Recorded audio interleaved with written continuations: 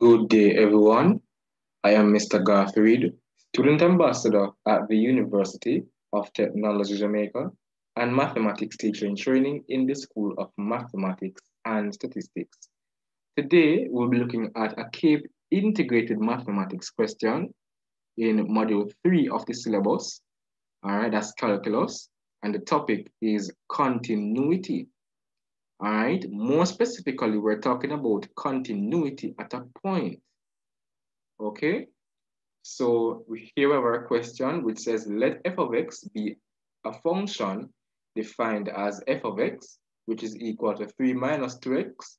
That is when x is greater than 2, x minus 1, and that is when x is less than or equal to 2.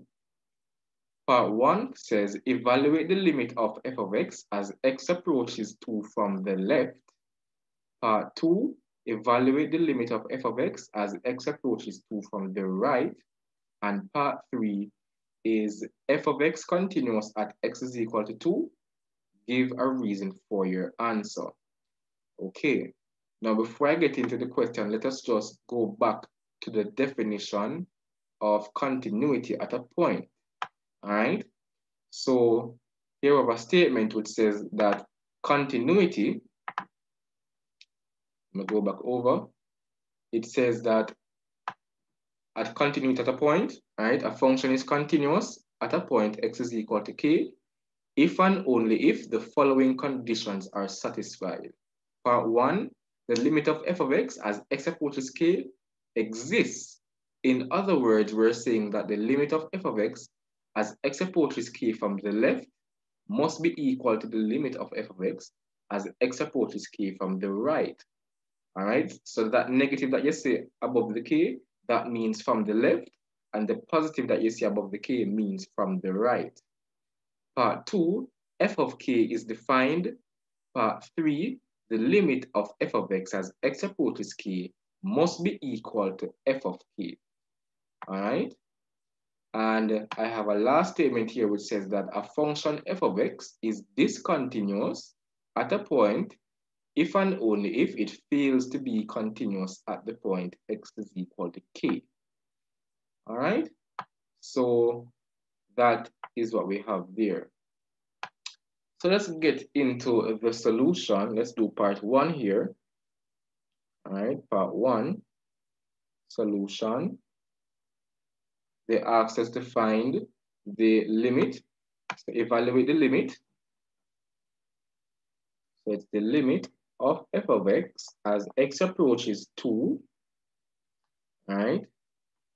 As x approaches 2 from the left.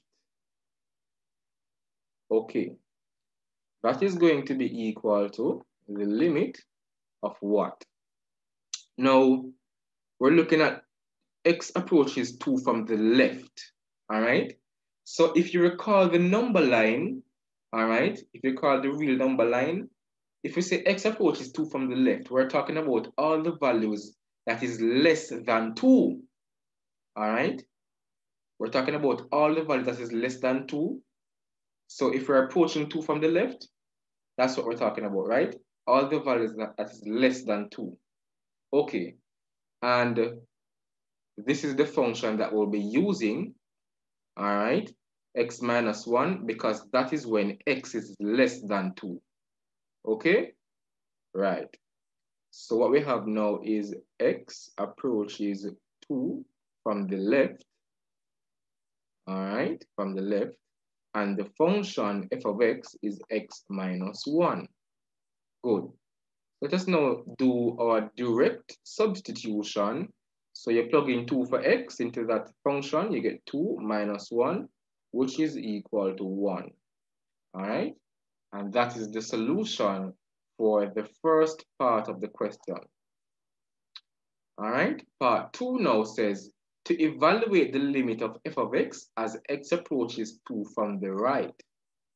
Let's write that down. All right, let's do that here. Part 2 solution.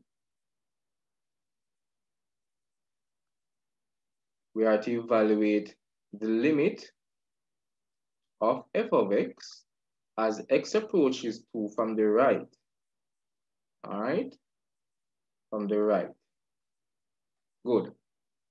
That is now going to be equal to the limit of what? So when we're talking about the limit now as x approaches 2 from the right, all right, if you recall the real number line again, all right, we have 2, you're approaching 2 from the right, okay? So if you're approaching 2 from the right, it means that we're talking about all the values that are greater than 2, all right, greater than 2. So let me just write it down here in case you're not understanding what I'm saying mathematically. Let's say that is our real number line, all right? And we have 0 here, 1 here, and 2, all right? Now, all the values to the left, all the values to the left of 2,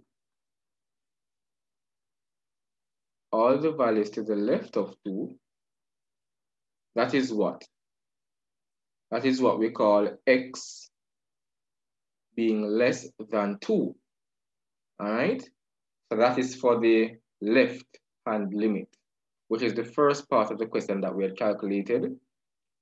Now part 2, the limit as x approaches 2 from the right, all right? X approaches 2 from the right, so let me do it in green for you. So we're approaching 2 from the right, all right? We're approaching 2 from the right.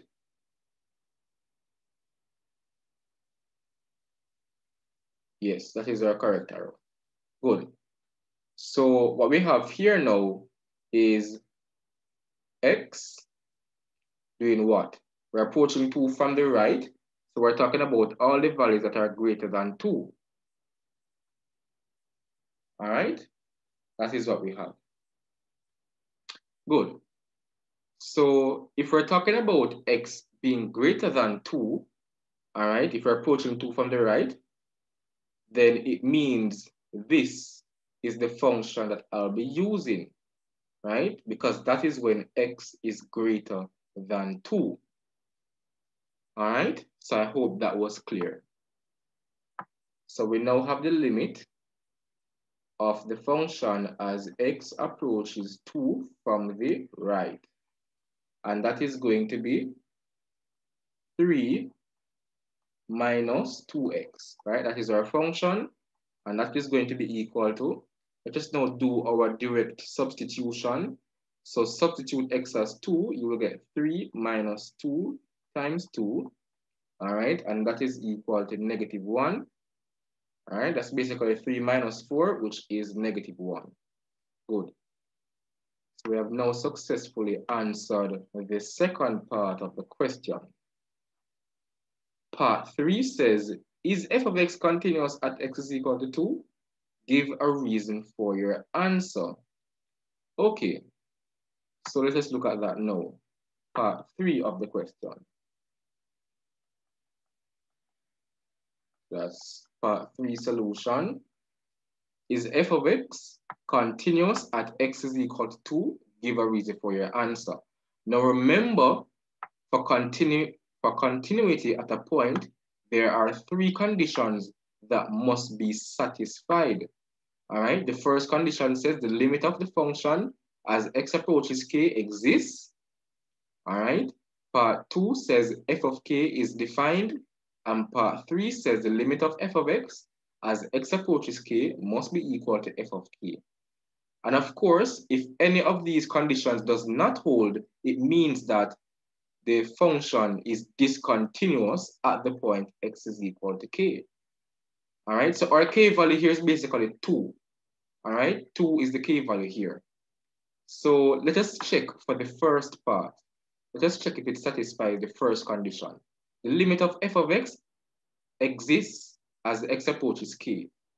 All right, so in other words, when we're saying that the limit of f of x exists, it means that the limit of f of x as x approaches that particular k value, which is 2 in this case, all right, 2 from the left, must be equal to the limit of f of x as x approaches 2 from the right.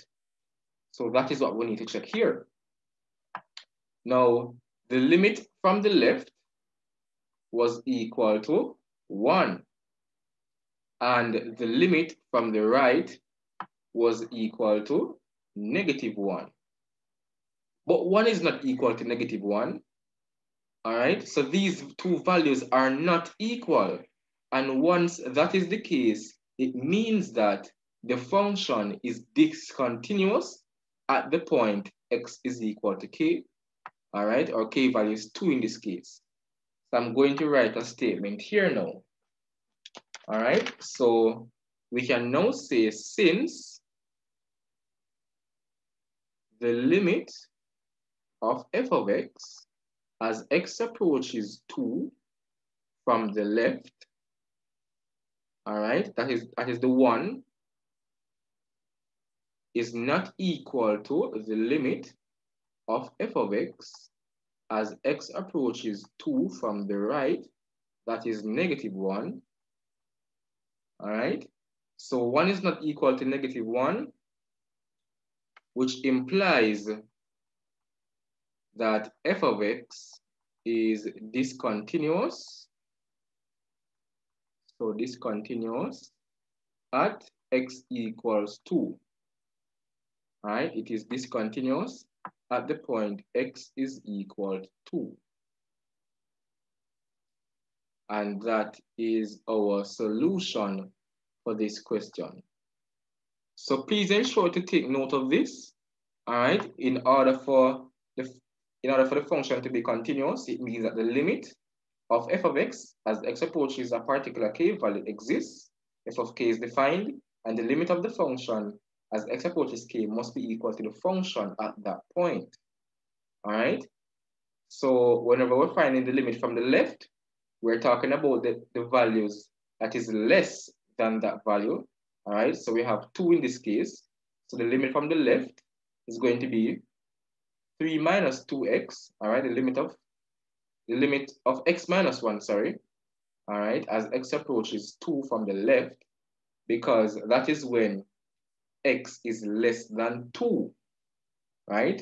When we're talking about 2 from the left, if you're approaching 2 from the left, it means that we're talking about the values x is less than 2. All right. And similarly, for the right-hand limit, we're talking about the values that are greater than 2. Okay. And that is the solution for this question. If this video was helpful for you, please ensure to like this video, subscribe to the channel, and also share this video with your friends. I am Mr. Garth Reed, Student Ambassador at the University of Technology, Jamaica. All right. And I'm a mathematics teacher in training in the School of Mathematics and Statistics. I thank you for joining.